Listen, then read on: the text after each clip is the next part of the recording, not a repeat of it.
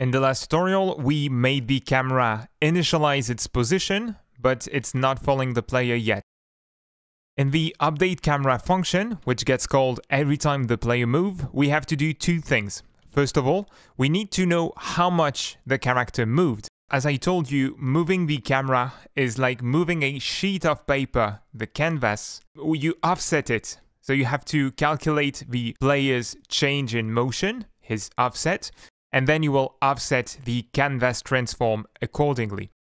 So let's create a new local variable called player offset. This will be equal to the last known player position, so let's call it last player position, minus his current position. That's a difference. To get the new player position, as we have stored the player node in the player variable called player.getPose. We have to create the last player position. I'll write it at the top in the global variable. It's called last player position. And it's going to be equal to player.getPosition. In other words, it's going to be the player's position at the start of the game. And we can also change that in the ready function, as when the game was ready, we would get the player's position. It's going to be the last player position. Now we've got the player offset. The player has moved, so we calculated the offset between the last and the new position.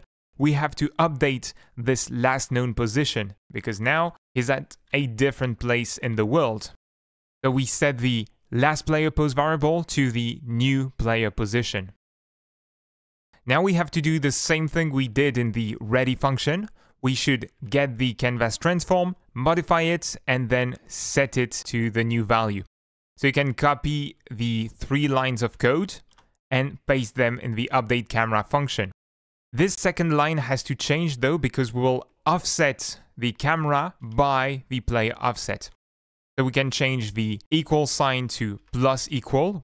We will add this offset to the canvas transform, and let's add the player offset variable. Now that's it, it will work. I'd say we might want to return the player offset if somehow we want to log it to the console from, let's say, the process function. You can add this line, but it's optional. The function will work without it. And if we play the game, the camera now smoothly follows the character. There's no hiccup. The code might seem redundant at this stage because we have 3 similar lines in 2 places in the code, but there's a big difference. In the ready function, we set the canvas transform. We initialize it. We use the equal sign. While in the update camera function, we offset it. We add something to it. That's different, hence we cannot create one function that would simplify both blocks of code. This was a short tutorial, so that's a good occasion to drop a little tip. You've seen me use both the onReady keyword and the ready function. These are the same. The onReady keyword is what we call syntactic sugar. It makes it so the code that follows it, initializing a variable, will only be evaluated once the scene is ready. That is to say, after Godot has created all the nodes inside of the scene.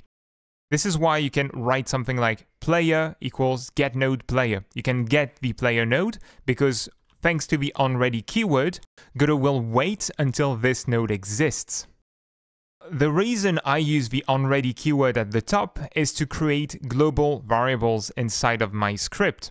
The player is very important for a camera. As we add complexity to the script, we will likely use it in several blocks of code. Currently, we use it in the update camera function. In the previous tutorial, we used it in the ready function as well.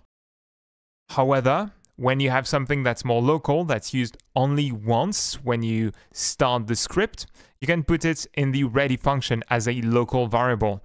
This canvas transform variable is different from this one down the update camera function, because these are both local. They only exist inside the function. Now you know how to make a basic custom camera in Godot, but what we did there, the camera 2D node can do just as well.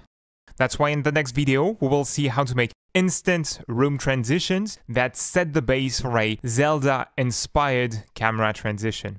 So see you in the next one.